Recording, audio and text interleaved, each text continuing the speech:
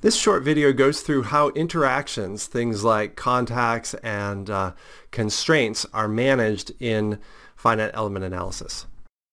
First off, let's talk about what sort of interactions you might encounter in FEA. An interaction in particular is some relationship between degrees of freedom, usually between degrees of freedom that are near each other. Some common interactions that we see are a tie constraint, where you have slave nodes and master nodes and they have to move together, so they have the same degrees of freedom. They are forced to be the same. A coupling constraint is sort of a looser version of that. You've got slave nodes on some surface that is related to a nearby master node so that you get some general rotation of the surface. A rigid body constraint is sort of like a more rigid, a more fixed version of a tie constraint. You have a whole bunch of slave nodes that are linked to a single reference point, and there's no internal deformation between the slave nodes. So that gives you a rigid structure, and effectively what you've done is remove a lot of degrees of freedom from your system. And then lastly, a contact interaction. So the first three were constraints, where we're actually linking degrees of freedom. This interaction, the contact, is where we're saying that we have no intrusion of slave nodes into a master surface, and then we use forces to push the slave nodes away. This is a very nonlinear phenomenon as well. If the nodes aren't close enough, then there's no force, and if they get close, you do get a force. And in the next video, I'll be talking about how we handle that nonlinearity. For the rest of this video, I'm going to focus on constraints. Let's talk about how we describe those constraints mathematically. Specifically, we can write equations that relate degrees of freedom. That's what a constraint is. For a tied constraint in 2D, if we want to tie, say, node 1 to node 52, as shown here, we're going to get two equations. d1x is equal to d52x, and d1y is equal to d52y. For a coupling constraint, it's a bit more complicated. In 2D, suppose you want to couple nodes 4 and 5 to rotation of node 21. So what that means is if node 21 rotates as shown, that's going to force nodes 4 and 5 to move up and down and possibly left and right. Let's look just at the up and down right now. The equation that links these together would be that d4y minus d5y is equal to phi 21, so the slope of node 21, times the distance between nodes 4 and 5. I've labeled that here as L45. So that's an example of a coupled constraint sort of equation. All of these equations, whatever type they are in addition to the ones that we already had. So we already had KD equals F, which is a massive system equation. But we haven't added any new variables now. So this gives us an over-constrained system. D are our number of variables, and we've now added more equations. There are basically three approaches that are used in FEA to solve this over-constrained system problem. One is that we use a coordinate transformation to eliminate some of the degrees of freedom and equations to get us a corresponding number again.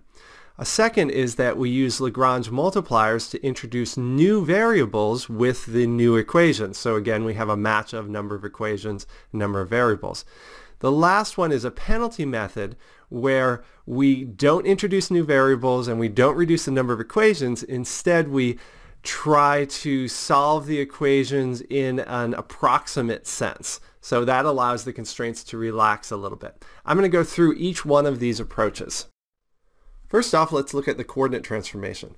What we want to do is use the constraint equations to eliminate some of the degrees of freedom and their corresponding equations from KD equals F.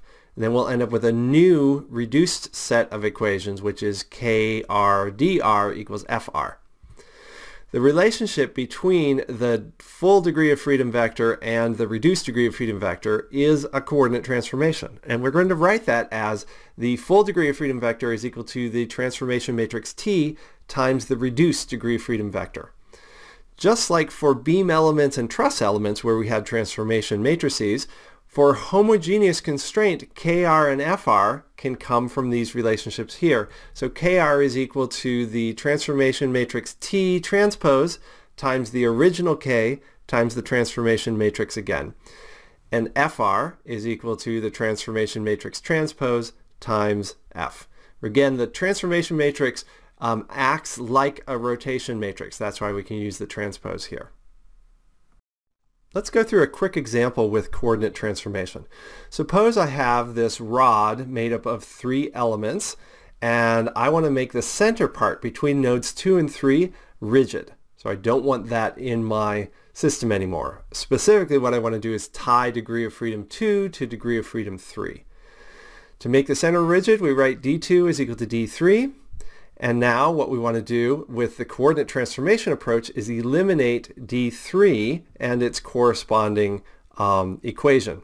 So we have our original degree of freedom vector d1 through d4, and our reduced one is d1, d2, d4. So the transformation equations are d1 doesn't change, d2 doesn't change, d4 doesn't change, and d3 becomes d2. That's the new one. So in matrix form, this is what our transformation equation looks like, and that then defines my transformation matrix. Now that we have a transformation matrix, we want to apply that to our system.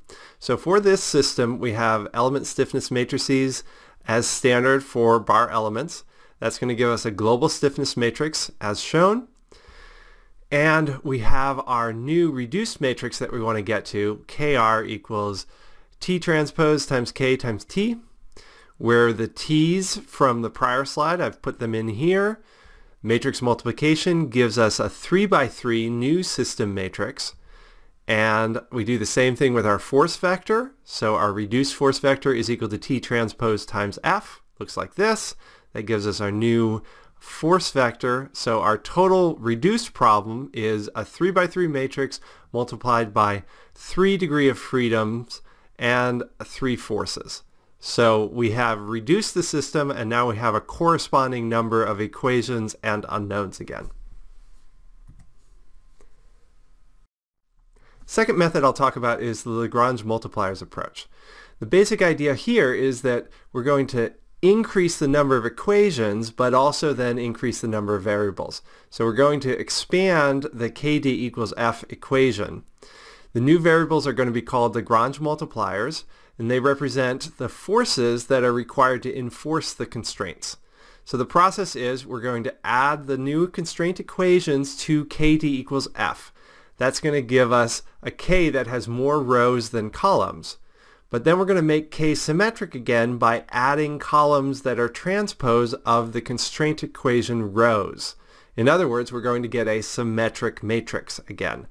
Then we're going to add the Lagrange multiplier variables to the degree of freedom vector, and we get a new system equation, which is KL times DL equals FL.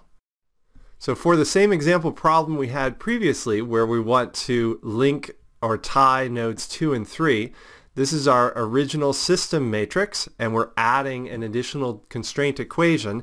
So the constraint equation you want to write with your degrees of freedom all on the left side and forces on the right side in order to use this.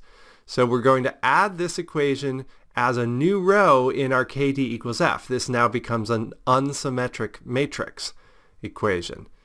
So you see we've added that row down at the bottom. So now we add a transpose of that row as our final column. That makes our matrix symmetric again, and it's now become, instead of a 4 by 4 matrix, it's a 5 by 5, and we've introduced a new variable, lambda 1.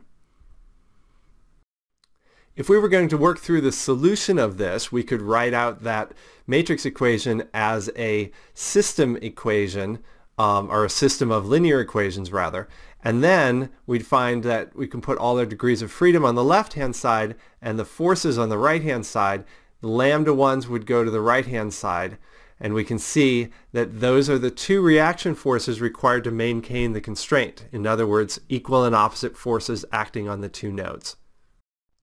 Lastly, let me talk about the penalty method. The idea here is that we're going to impose the constraints as additional penalty elements that have a high stiffness. So we're not going to add number of equations, but we're going to add new elements. The stiffness is Wi. The process is we're going to define a spring stiffness matrix for the penalty elements, and we're going to include those matrices during the regular assembly step. The new global system equation is the same, but there are now additional stiffness terms in the stiffness matrix. So we're going to put a K caret for a new stiffness matrix with those additional terms added.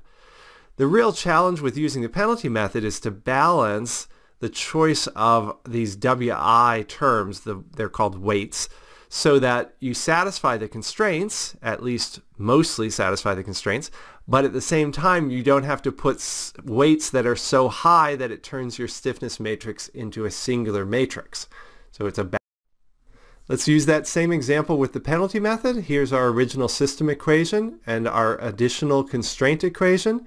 We're going to define a penalty element that represents the constraint. So pretend we're adding a new spring in between 2 and 3, and it's got a variable stiffness W. Basically, we want W to be very high in order to stop the two elements from, or the two nodes from moving independently. But if we choose a W that's too big, our stiffness matrix becomes singular. So we're trying to choose a W that is big enough, but not so big as it causes convergence problems. So this is our additional element. We add that element into our global system equation. So we have these new W terms that have showed up. And then we solve the problem. Now, solving the problem requires having an appropriate value for W. So that's, again, where the challenge really is with the penalty method. A rule of thumb for the penalty method is called the square root rule. We want to find the largest stiffness term in the original K matrix. We'll just call that term K.